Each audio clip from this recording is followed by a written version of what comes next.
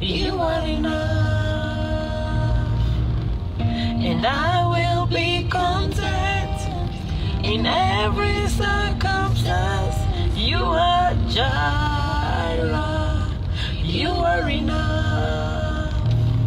Forever enough, always enough, more than enough. Forever enough, always enough, More than enough. I don't wanna forget how I feel right now. On the mountaintop, I can see it so clear what it's all about. So stay by my side when the sun goes down. Don't wanna forget how I feel right now. Jireh, Jireh, You are enough. Jireh, you are enough. And I will be content in every circumstance. Jireh, you are enough. You are always enough, more than enough. always enough, more than enough. I'm already loved. Today I am so happy. I'm already chosen. Leo niko kwa ile mood, I am feeling so good in my spirit. What you spoken. Number one, by the virtue that I'm alive. By the virtue that I'm alive, God has given me life. God has given me health. In fact, even just appetite to eat. I'm just so grateful to God. Our God is so good. He is so good. He is too good. He is always good. He remains to be good. Irregardless. Let me tell you, irregardless. Whether good or bad, whether high or low, God remains to be so Jireh, you are Jireh, Kaliba, and the Kelsey this morning. today there's something that has just cropped up in my spirit, and I said let me use this opportunity to talk about it as I'm on my way to work. And I want to say this, in this season and in this time, people are going through many things, not only men but also women, and the worst part, even kids for now are getting traumatized. So much is going on, many things are happening, especially things that are not good. Remember at one time unga was 96 shillings. Right now unga is around 230 shillings. I want you to know that if somebody was being paid 500 shillings per day, the same 500 shillings he used to buy unga with at maybe 90 shillings or 100. It is the same money that person is buying unga right now at 250 shillings. So you can see the stress, you can see the pain, you can see the struggle, you can see the hustle that people are going through. Yes, Minister Jackie, good morning. How are you? Benson Precious, I can see you. Good morning. James Sijambo, I can see you. Good morning, good morning, good morning. So I want you to know that people are going through things. People are going through challenges. Husbands are no longer talking. Wives wamefura. Kids are traumatized. Check on that person. Check on that neighbor. Check out on that child. Learn to check on your friend that all of a sudden has just gone silent, and you might think that the person is doing well. No. Learn to check on your friend. Learn to check on that neighbor. I know people like saying, oh, you know me, I just want to live my life. I just want to be in peace. I don't want many issues. I don't want to poke my nose into people's business. I am not talking about gossip. I'm not talking about poking your nose into people's business. But I am saying, learn to check on that person. Learn to check on that friend. Learn to knock on that neighbor's door that you see the curtain has not been opened for 3 days, for 4 days. And maybe you think the person has traveled. No, the person has not traveled. The person is inside that house. And the person is going through very many things that she cannot explain, that she has got nobody to share it with. People are going through a lot of stress, a lot of trauma, a lot of issues. Check on that person. Take your phone, call him. Take your phone, call her. Muulize, how are you doing today? I was just calling to check on you. Make some mandazi. It may not be the best mandazi. Go and knock on that neighbor's door and just tell him or her, you know, I just made some little mandazi and I felt like sharing it with you. Check on that neighbor. Check on that person. Muulize unaendeleaje? How are things? You might even find the person is crying. That, you know, I've been going through 1, 2, 3. And there is nobody to talk to. Because let me tell you, whether you like it or not, whether you have money or not, whether you are strong or not, whether you are well connected or not, whether you are married or not, whether you are having children or not, whether your parents are alive or not, people are facing issues. So don't think because everything is going well with you that it will never get to be bad. Seasons change. Times change. And the person that you are disregarding today, tomorrow might be that shoulder that you might need to lean on. I want to say this. I've been making a few calls to part of my friends that hatujaongea for long. I know Kenyans, we have this behavior that when you go through your phone book and you realize this person has not called me for the past 2 months, this person has not called me for the past 3 months, you disregard that person and you say, let me delete this contact. That person that has not called you for 2 months or for 3 months, that is not the contact that you should delete. That is the person that you should call and check on and ask the person, my dear, how are you? How have you been? It's been a while. Because you might get so shocked that this person is even battling cancer secretly. This person is maybe battling ulcers secretly. This person, maybe the marriage is having issues and there's nobody to talk to because of stigma. This person, maybe the child is dysfunctional. This person, many issues. So don't feel that maybe because you're not having any challenge, maybe because everything is well, in this season your marriage is working, in this season your wife is responding well, in this season your kids are supporting, are performing well in school, so you don't see the need. You're like, me, I'm okay, God has given me peace, my things are going on well, I don't have any challenge, I don't have any issue, I thank God, I just want peace. No, I am saying, check on that person.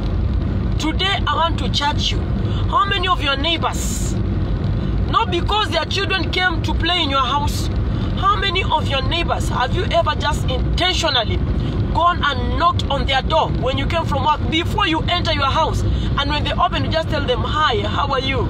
I have not seen you for 2 days, I have not seen you for 3 days, I was just checking on you. I just wanted to know, as your neighbor, I love you, I'm concerned, and our God is good, and our God will bless you. My friend, you'll be so surprised. The other day I just went, there's this my neighbor, then I knocked at her door and she was going through many things, and then she told me, Pastor Margaret, you know, I know that maybe you are tired, but I just felt like taking chapati today, and you know, I'm ashamed, I'm a mother, but I don't know how to make chapati. It's not that me, I know how to make chapati. You're giving Margaret chapati to make. It's not like I know how to make it, but I know it's not like the lady was really looking for chapati, but I felt very strongly in my spirit. She was just looking for some time. I was very tired in my queue because it was past 8. I told her, Bring, let us cook chapati. And we went and we started making chapati. Do you know we sat together till around 11:30 p.m. in the night, just making not even many chapatis. Who told me I know how to make that? Those intercontinental ones. But let me tell you, in these 3 hours, we got to talk, we got to share, we got to say many things. And as the chapati was getting ready on this side, tea was also getting ready on this side. So at the end of the day, we ended up, we had already taken supper. We took supper and then we started again taking tea with chapati. But you see, it was time. It was bonding time. It was release time. If I had not knocked on that door, only God knows what could have happened. And that's why you hear people, they slept. They woke up. They never say, this person is always okay. This person is always happy. This person is a good neighbor. This person does not have many people who come to visit her. But what happened? They've realized 3-4 days, they have not seen the door open. They're hearing a stench. What happened? The person hanged him or herself. And then the person has left the note. What was the issue? Maybe even a rent, arrears of 20,000 or 30,000. Is that enough for somebody to kill himself? Is that enough for somebody to take his life? No. But do you know people do it? People do it. Why? Because there is nobody to talk to. I want to appeal to us today. Be that person that somebody can look up to and say, thank God for Sister Mary. Thank God for Pastor Ame. Thank God for Nyakwarodera. Because I know this person, there is a time I was going through 1, 2, 3, and this person showed up. She did not give me money, but she held my hand. She did not give me this, but she told me, you know what? There is hope. Maybe you can just even give somebody just a scripture. Maybe you can just hold hands together and combine your faith. You know, learn to be your sister's keeper. Check on that person. Maybe all that person needs is a hug. Go and hug that person. Maybe all that person needs is just another extra voice that can come and reassure him or her that, hey, you know what? Things are going to be better. Things will work out. These too shall pass. So I need you to become that voice. I need you to become that person. I need you to step out. This thing that is in Nairobi. Nobody cares for anybody. I don't know who bewitched us in Nairobi. That you live in your house, you keep on saying, this is my house, this is my veranda. Even if you find your neighbor ameanika manguo has hanged his clothes on your hanging line, it can bring a 3 hours argument. Why did you hang your clothes on my line? May God help us. Because there is no neighborhood. You know, I love it in the village whereby one child is everybody's child. When that child messes up, any adult that will meet that child will flog him or her to character. Do you know why? Because it is a partnership thing. This thing, my God, my church, my members, my job, my husband, my kids, my grace, my anointing. Even the others say, hey, I can be your friend, but I'm not your grace mate. This thing of my. It is always me. It is always about me. It's always about what I can do. It's always about what I did. It's always about what my husband did for me yesterday, what my wife did for me yesterday, how my children perform. It is always my has killed us. And it has killed the culture of Africa. I beg, me, I'm an African woman. I'm a Kenyan woman. I love our culture. Let us check on that person. I remember at one time there's a place I'd gone in Kindube, and then I was there for around 3-4 days, and there is, I can call her mama, but in reasons she's an aunt, that she had come to the village, and then she called all the grandmothers. She had cooked lunch for them to come and eat. Then when I asked, why does she call all the grandmothers? Then I was told her, every time she comes home, the first 3 days, it is always feasting in her house. Number one, she calls all her mothers, who are my grandmother. The mother to that person, the mother to that person, the mother to that person. She has come with plenty of food. You know, good food from Nairobi. The things that people in the village, they don't have the privilege of accessing on a daily basis. For them to eat and drink and everything, and then gives everybody wrapper, shopping and some money. The next day, he will call all the grandfathers. Now to me, their grandfathers, to her, their fathers. call all of them, that is day 2. Make them eat, make them drink. She is born again, but then they are part of her grandfathers that take busa. She will even buy busa for them. They will eat, and then she will give them some money and some stuffs. Then the next day, she will call all the children. Now the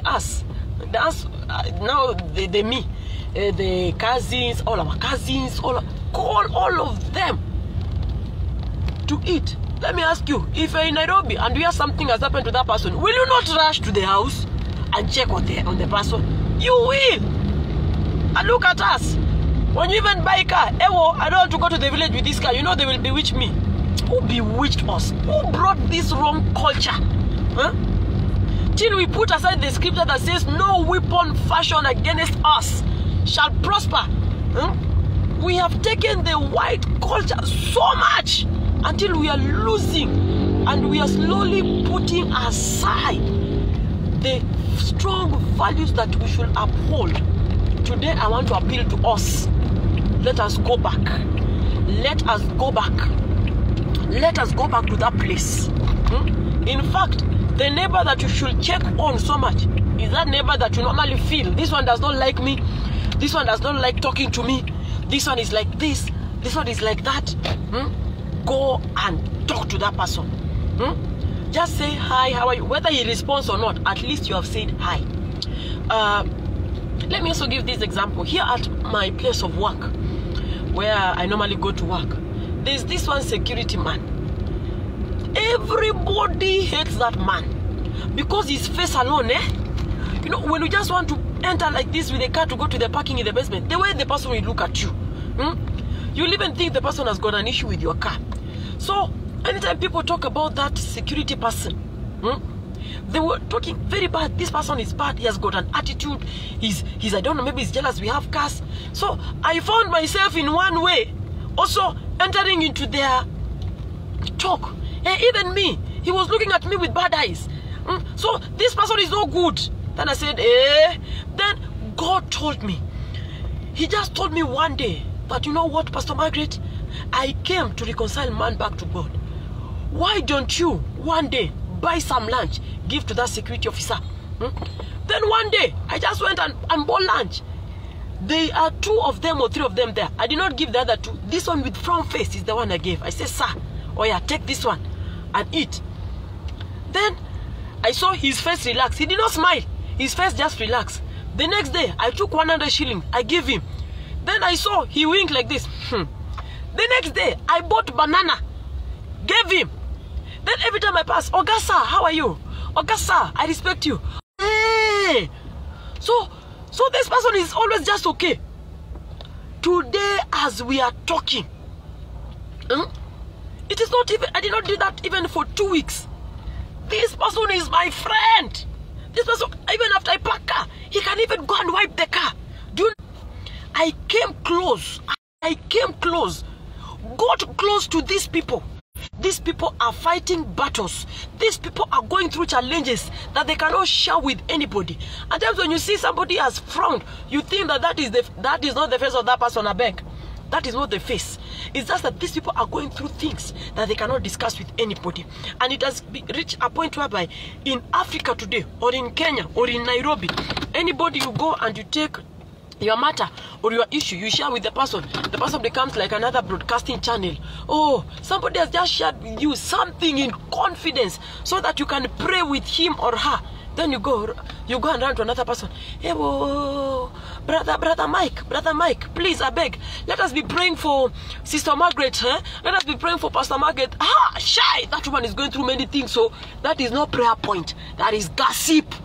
Oh yeah, stop it. And that's why you find some people nowadays, they don't even prefer sharing anything with anybody. Why? Because we are no longer that person. We are no longer that home. We are no longer that we are no longer that thing that somebody can come and look up to and say, oh, thank you for standing with me in this season. Thank you for being with me in this season. It is my prayer that, hey, we will check on that person. You hear something has happened to him or her. You hear he has lost a child. You hear he has lost a job.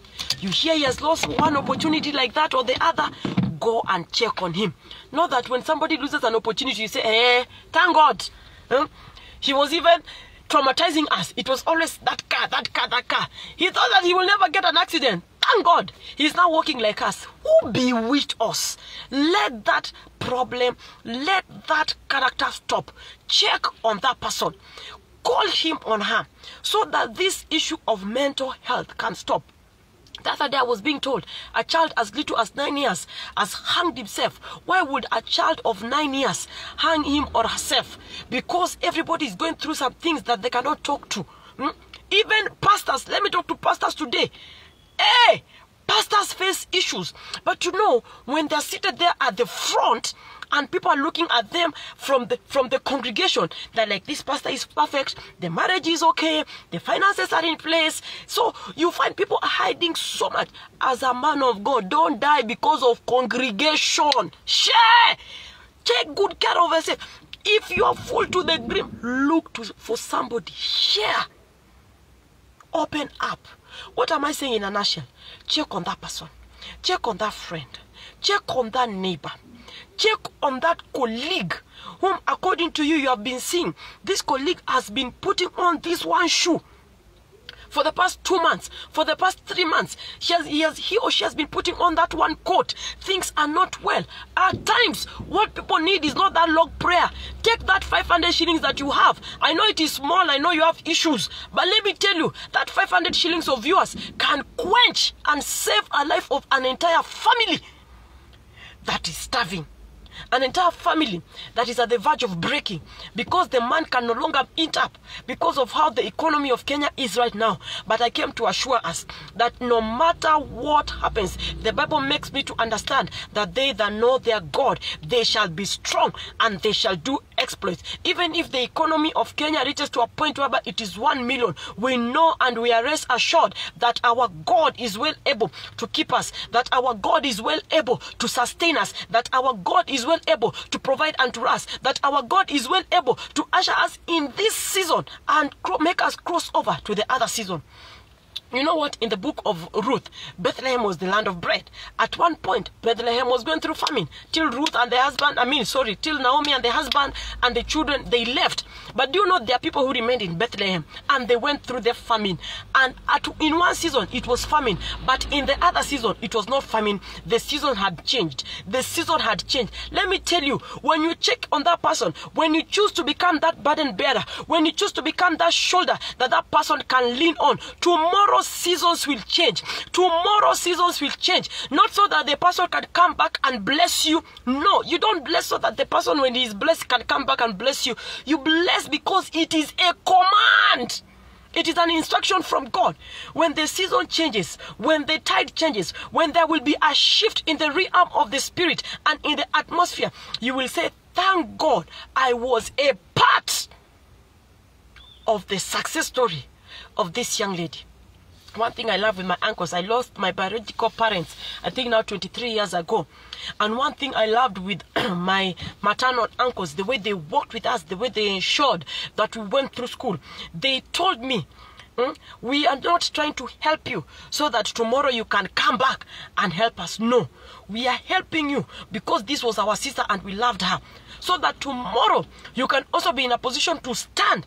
And when you see another person who is in the same shoe that you are in or that you were in, you will extend the same kindness. So today, what am I saying? Be your brother's keeper. Stop being selfish.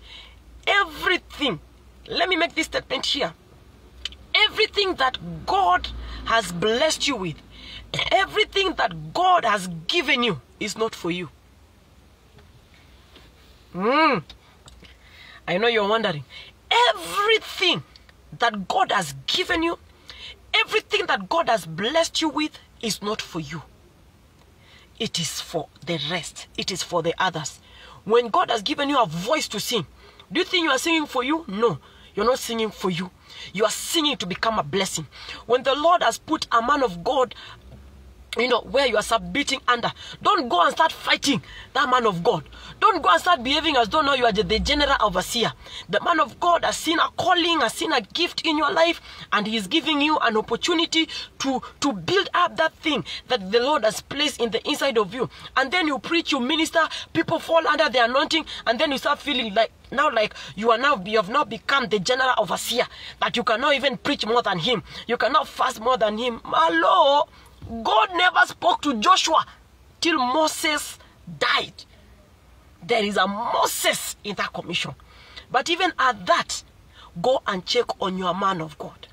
At times, it can just be a banana. Buy it and take to him. Because you don't know the load, you don't know the burdens that these general overseers carry. You don't know the kind of challenges that they just have to go through just to ensure that you, every time you come to church, you find light, you find the church is clean, you know there's a security man there, you know there are instrumentalists, you know there are workers, just to ensure. At times, none of them don't even buy shoes, don't even buy clothes. Others are even on air, they are on TV, they have TV stations, they have radio stations, they have to pay for them on a daily basis to a tune of 30,000 per day, 40,000 per day, 50,000 per day, you know. And why are they doing this? Not so that they can become popular, but there is something that God has placed in the inside of them, and they want to create an opportunity, or they want to create an atmosphere whereby that which God has placed in the inside of them can reach as many people as possible, as many people as possible, so that people's lives can be changed, and so that more people can come to God. So even that man of God, come and go and become a partner. Partner with him in that commission. Partner with him in that ministry. Go and tell him, Oga sir, I am the one who is going to pay your child's fee this month, this term.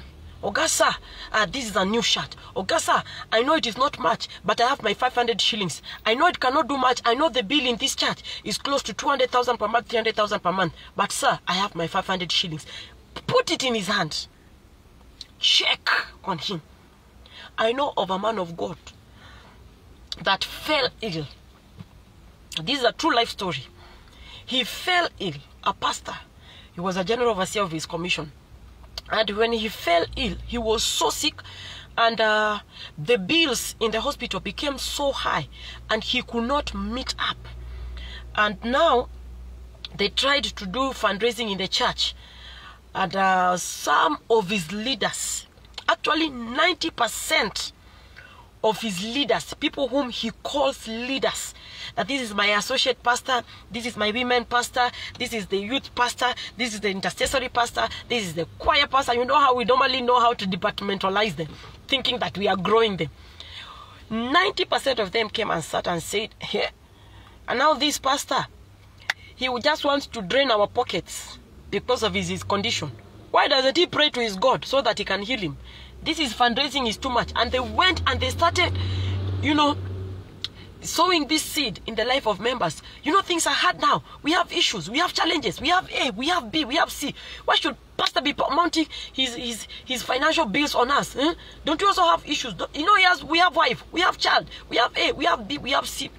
So the 10% of his leadership, one of them went and told him, sir, I'm not coming here to gossip or to tell you 1, 2, 3.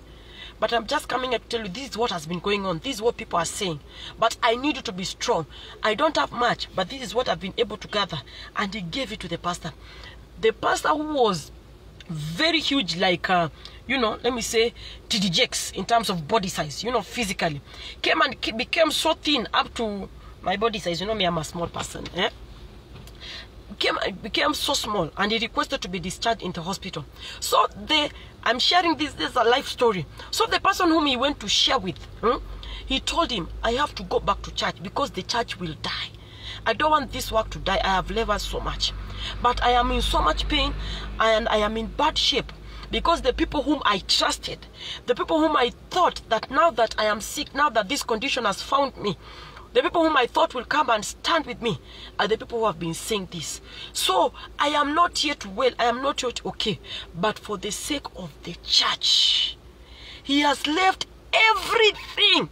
But for the sake of the church, there was nobody to go and check on this man of God. Everybody was saying, oh, my money. The pastor is eating my money. The pastor's medical bill. Is it a must? Me, I just want to go to church to get blessed and live. I don't have many issues. If you don't have many issues, go and die now. It's when we die, you go to paradise or you go to hell that there will be no issues. But here on earth, there will always be issues. Me, I just want to go to church, pay my offering of 50 shillings, get blessed and go home. It was so bad. The way this man of God cried. At the end of the day, he went back to church. He died on the altar. He preached with the microphone. He was feeling bad. He was preaching. When he's praying, tears, you'll see tears coming out of his eyes. You will think that he's crying, that God is coming down. He was crying out of pain. And everybody will be praying, speaking in tongues, full of the Holy Ghost. Do you think they were receiving a blessing from him? Okay, maybe somebody is trying to judge me. He's saying, oh, so Pastor Margaret, are you trying to say that it is my responsibility to pay my pastor's bill? That is not where I'm driving at. I am driving at this point that I started from. Be your brother's keeper. It is okay for us to be broke when your neighbor, if your 500 shillings can save the life of that neighbor, if your 500 shillings can save that marriage, dash it out. God will sustain you. This person preached one day, the pain was intense, because he came back and he pretended that everything is okay so that he does not lose the church that he has labored for so much. And when he was seeing and when he was looking at things, he did not see the person whom he can hand over the ministry to at that time. Because the people whom he had groomed, and he thought that when he's gone, are the people who are going to come and take over from him, are the same people who are going around and spreading malice about him. He dropped preaching on the altar. Yet people had millions in their account. Yet when he says receive, you're saying, I receive by fire. What are you receiving? What are you receiving? And when he died, even when those ones came and tried to take it up, they could not. Because God's glory had departed from the place. Because the people who were in position to help him, the people who were in position to stand with him, left. Check on that brother. Check on that sister. Check on that friend. Check on that man of God. I know as men of God, as pastors, I don't even know what is our problem. It is another pastor that you will find gossiping another pastor. It is another gospel minister that you will find gossiping another gospel minister. It is another woman that knows that this woman is married to Brother John that will be going, and you know, that woman is your friend, and you'll be going to tell her husband lies so that you can go and snatch the husband. I don't know who bewitched us. May the fire of God burn you. Share. Holy Ghost fire. Your pastor is going through challenges. Instead of you seeing that other pastor friend as a co-laborer, the Bible says we are co-laborers with Christ Jesus. It is always my church, my members, my leaders, my pastors. That pastor is going through things that he cannot even explain to anybody. That pastor is going through shay. But look at us. It is that pastor who will be fighting. The other pastor whose church is growing. Instead of you joining hands when his church grows and yours grows, it is not you that takes the glory. It is God that takes the glory. It is our sole responsibility through the help of the Holy Spirit to decongest hell and populate heaven. So if you see that your pastor friend's church is growing, your issue or your main concern should not to be going there and be fighting him. Hey, you know he's using juju power. Okay, if he's using juju power, you who have stopped you to go and use the juju power. You be spoiling somebody's name for no good reason, for no just reason, because of being personal. May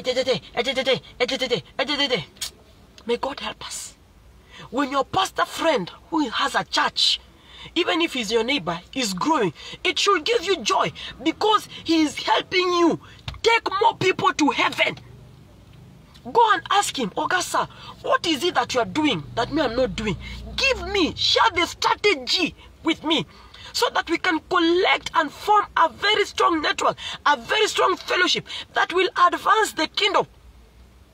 But you don't even want to come and invite him to preach in your church. Why? Because you think after he has preached, he will carry all your so-called members to his church. Who even told you have your own members?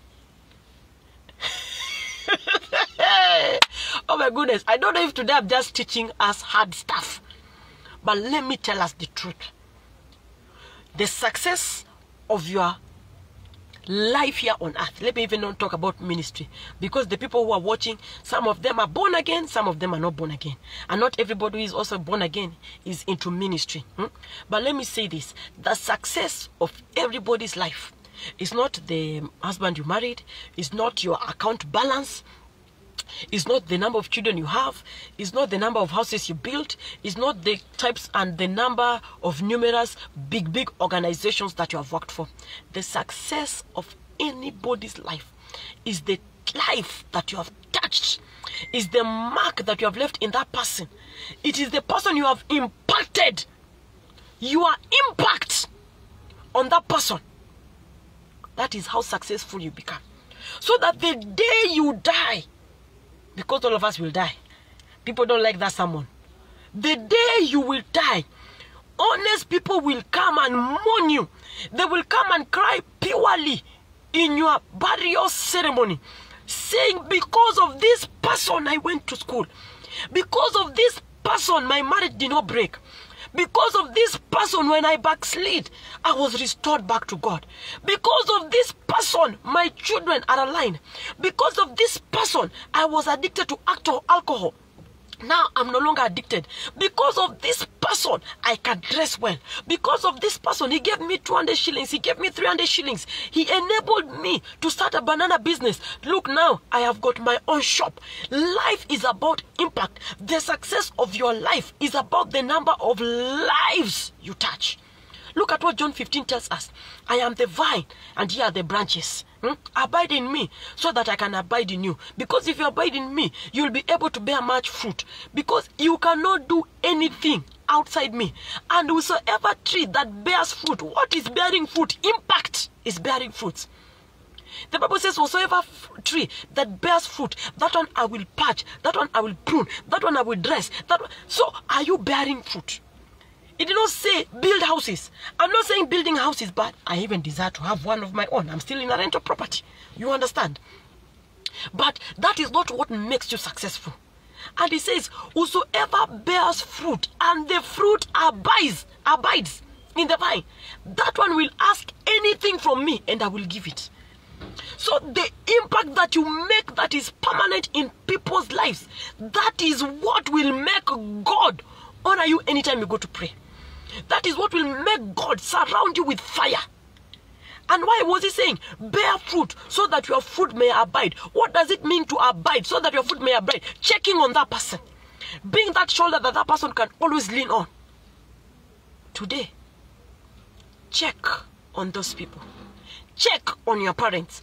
I even know people who work here in Nairobi. Others work in Mombasa. Others are abroad. You can spend 3 hours on phone talking to a boyfriend, talking to a girlfriend, talking to your pastor, but you can never spend 10 minutes talking to your mother or talking to your father. Wickedness! And then in church, you are the one who is speaking in tongues. Riba ba ba ba, riba ba ba ba, riba ba ba ba. You have taken all the ri, all the ba, all the ri, all the ba, riba, riba, and your mother or your father. You don't even talk to them on phone on a daily basis just to check on them. So where are we headed? May God help us. May God help us. Some of us, we are bitter because the people whom we went and we entrusted our lives with, or we entrusted some very vital information to, they betrayed us. But hey, the Bible says Jesus is the mender of all broken souls. May the Holy Spirit heal our hearts in the name of Jesus. So today, check on that person and be a person of impact. Be your brother's keeper. Check on that person. Even me, the other day, one friend called me and checked on me. Do you know that friend was the only person who made me laugh that day? Because I was going through a phase that I cannot explain. But I thank God that the person checked on me. And I I ended up laughing and celebrating. May God help us. May this sheer wickedness end. May this sheer wickedness stop. Because how can you be throwing food yet your neighbor does not have? Mimi sitakangi maneno ya jirani. Mimi unajua sitakangi maneno ya jirani. Taka hiyo maneno ya jirani. Kama utaki maneno ya jirani, the only place where people live alone peacefully is grave. Everybody by his grave inafunikwa mpaka inawekwa cement juu. It's even cemented on top. Jaber, I'm checking on you shortly. Linda, oh my goodness, I'm checking on you shortly. And remember, I'm inviting you for our women convention in November, December there. I'm checking on you shortly. So let us check on each other. Let us be our brother's keeper. Check on your pastor. This is the last one I want to end up with. Check on your pastor's wives. Wale, unajua sisi na mabibi za pastor, eh? Nye. Mnakuja tu kila kitu ni pastor. Sisi mnakwanga mmetuachanga tu pale kando. Lakini unajua sasa mimi sijaoleka. But wakati nilikuwa nimeoleka in my former marriage, I was a pastor's wife. Then everything, you know, pastor. I love sisi mnatuachanga tu hapo kando. No. Also check on your pastor's wife. On our mama assembly. These people, they are the ones who make that pastor who kila so kienda kwako unapiga makoti to stand there and become strong. They pastor you and us, the wives, we pastor them.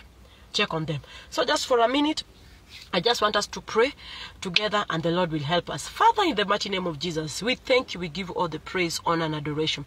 Thank you because of each and every one of us who has tuned in online. Thank you because of that mother. Thank you because of that dad. Thank you because of that man of God, that woman of God, that gospel minister in terms of music, that person who has just, bumped into this live broadcast. I thank you because of each and every one of them. Thank you because you are touching their lives. Thank you because you are blessing them. Anybody that has got bitterness, anybody that has got heaviness, I pray that may the Holy Spirit intervene and change them and turn them and lift every load that they are hiding in their hearts in the mighty name of Jesus. I pray that may you impart each and every one of us with love, with calmness, with peace in the mighty name of Jesus. I pray that may you give us that urge to check on our brothers, to check on our sisters, and to be our brother's keeper in the mighty name of Jesus. Anybody that is harboring bitterness and unforgiveness, I pray for them so that they may release it from their hearts in the mighty name of Jesus. In this month of August, I release your blessings upon them. I release favor upon them. I release your goodness, your kindness, and your mercies upon them in the mighty name of Jesus. This being a month of divine visitation, I decree and declare each and every soul that is open to you, you are going to grant them a divine visitation in the mighty name of Jesus. Thank you, my Father, and thank you, my King, for it is in Jesus' mighty name we do pray and give thanks. Amen. Till we meet again, the Lord bless you, the Lord keep you, the Lord do you good, the Lord cause his face to shine upon you, the Lord grant you that which you are looking for. That which you are looking for, may the Lord grant you. And above all things, may the Lord give you a heart to check on that neighbor, on that brother, on that sister, on that man of God, on that child in the village, on that widow, on that orphanage that is by the roadside, on that mama mboga, on that neighbor whom you have realized that the child for the past 1 month has not been going to school, on that marriage that you always hear the wife and the husband making noises at night. Check on them, and when you do that, the Lord will richly bless you. From my desk, from me, Pastor Margaret, to you, is to say, I just love you so much. The Lord continue blessing you. The Lord continue keeping you. And let the way my signature always goes, be you, remain you. Don't try to emulate anybody. Be who God created you to be. Shalom. God bless you. I love you so much. Till I come along your way again, I normally wake up very early in the morning. Till I come along your way again is I love you. Charles, and God richly bless you. Amen and amen and amen.